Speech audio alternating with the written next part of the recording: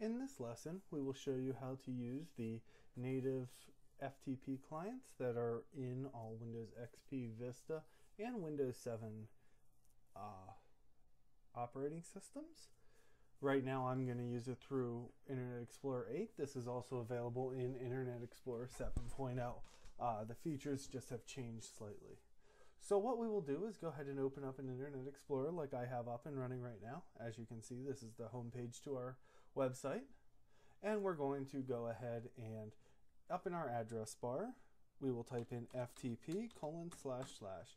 Now we will type in the URL that we are given to FTP. So in this case, I will FTP to www.ivorymatter.com. and we'll hit enter. You'll be presented with this pop-up window that asks you for your credentials.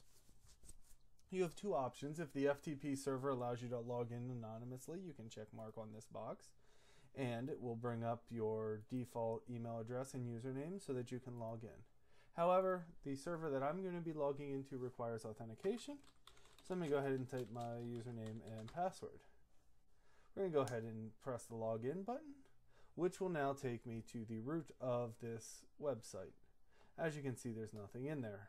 I can then go up under Page and say Open FTP Site in Windows Explorer.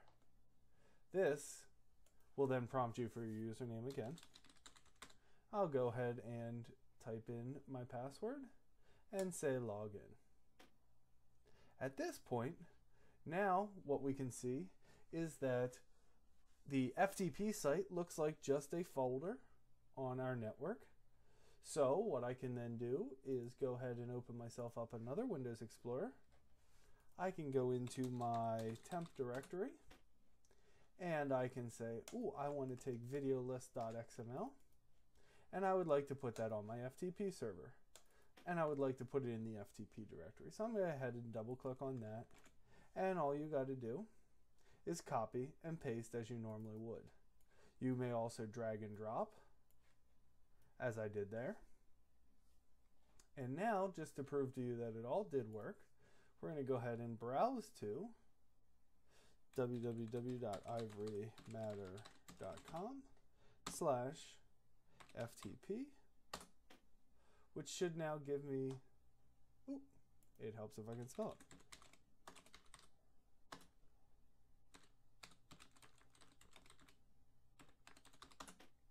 Which should give me my directory listing. Go ahead and click on my video list.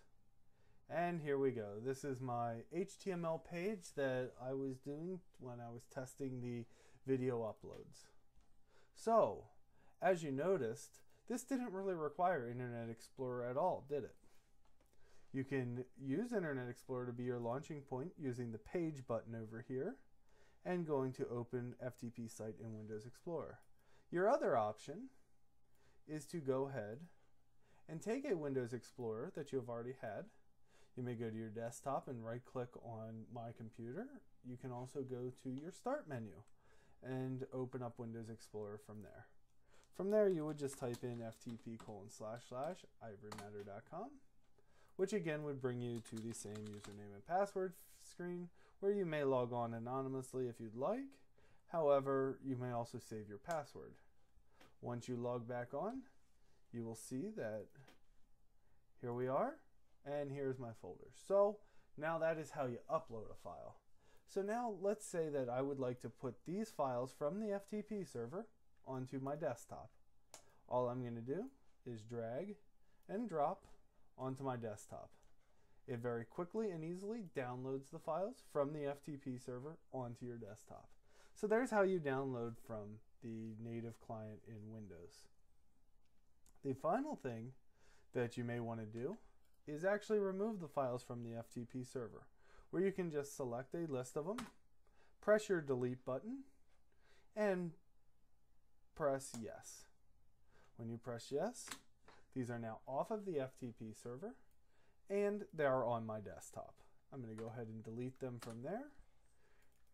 And that is the simple way to use Internet or Windows Explorer to connect to an FTP server and not have to download any applications that may contain spyware or adware or anything that may be detrimental to your computer. You can also save money by not paying money for a third-party client. If you have any other questions, please feel free to comment or email us at support@ivorymatter.com. Thank you.